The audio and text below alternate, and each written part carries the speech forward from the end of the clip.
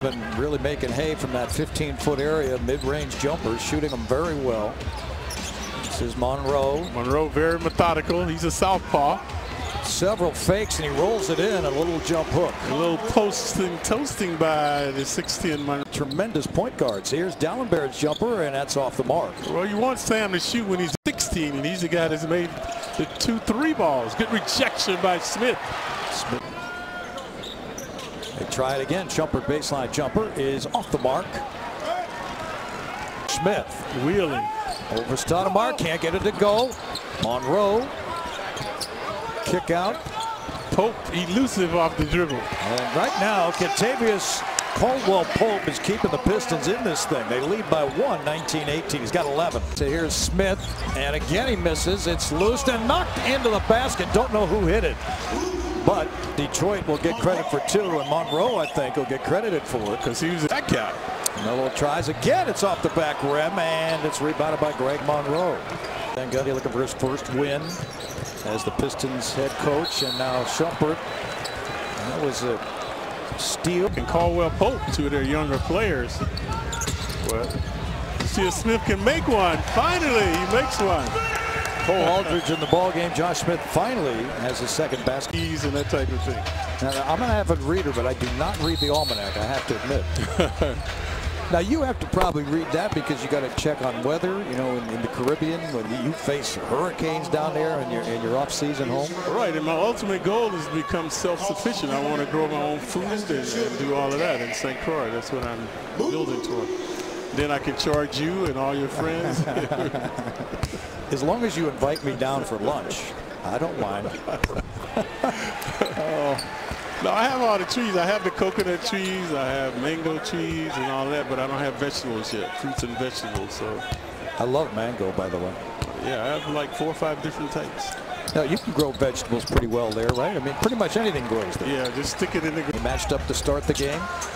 Now Monroe trying to work on Aldridge, and a nice move by Monroe. He hooks it in.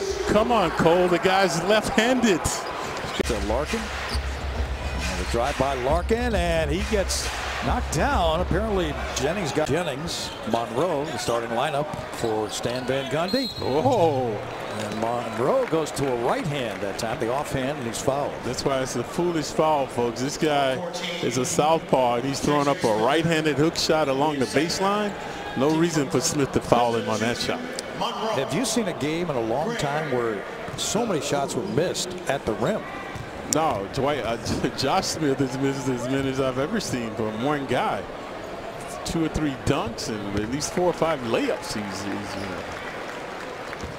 We were asking about the full moon. Uh-oh. You were talking about it in Portland one night during your career, how it turned into a strange night at the emergency room, and now we have the full moon. It has an impact on people, Mike. Maybe that's on. Melo's going to try a 3. No. Larkin has great hands for a young guy. Yep.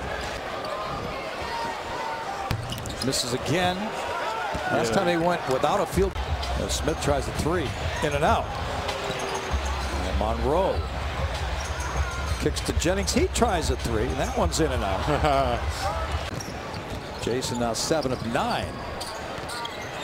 And Monroe cuts to the basket. He gets fouled, and he'll get 2 free throws. Well, this is a kind of a ragged start to the third quarter.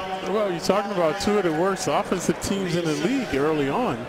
Pistons is worse than the Knicks. They're only 86 points a game. The Knicks 88.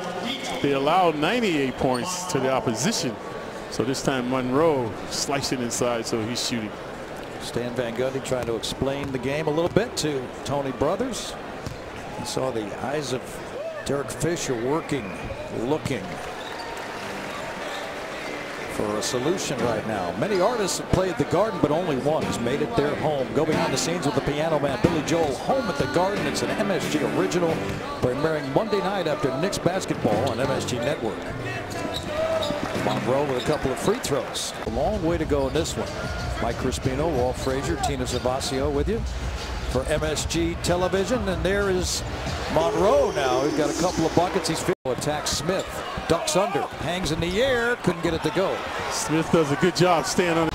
Butler tried to go baseline. He did squeeze it in there to Monroe. AC blocks it. And again, the Pistons miss one point blank, but they get a tip in by Monroe. Yeah. Hardaway tries back rim. It's in 3 of 6. He was shooting.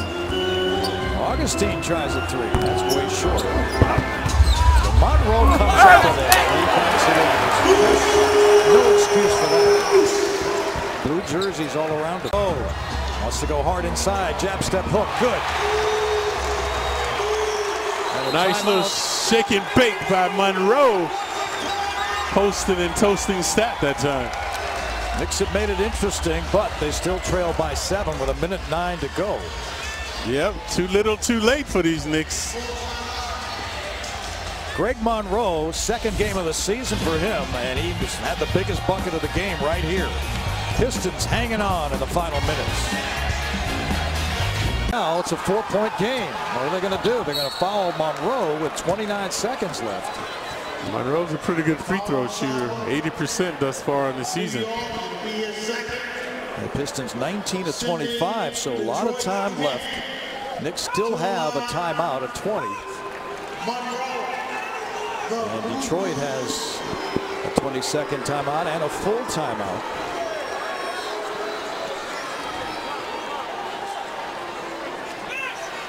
And again, the clock kept running. The game clock kept running, and now they snapped it back to 29 seconds. So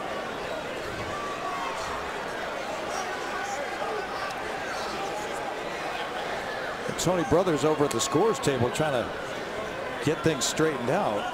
Benny Adams caught it out of the corner of his eye. The clock, of course, right above the basket. That was one of the great innovations by the NBA to put the clock above the basket. It used to be located in the corners, folks, on either court, end of the court. And you know, over the years, there have been some missing seconds in some arenas. And Monroe's free throw rolls off, so 4-point lead. And the drama continues. Pistons 1 of 5, and Stan Van Gundy says to himself, I didn't think I'd be having to go right to the wire to win this game. Detroit 1 of 5 in the fourth quarter shooting free throws, and finally Monroe makes the second.